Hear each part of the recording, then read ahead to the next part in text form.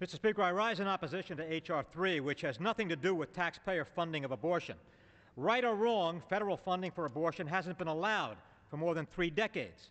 Instead, H.R. 3 has everything to do with infringing on the constitutionally protected right to an abortion that has been the law of the land for 38 years. For years, we've been listening to Republicans call for smaller government, less regulation, fewer taxes. But this bill represents the opposite of these values. It's more regulation on business, more regulation on health care decisions that should be left up to women and their doctors.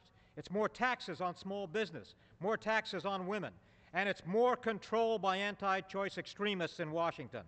Finally, this bill isn't about job creation either. Instead, it's about bringing up divisive legislation that has no hope of becoming law in order to divide and distract the American people.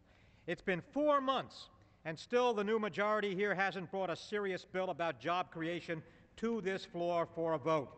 It's time to get back to the work of putting Americans back to work. Let's do that. I yield back.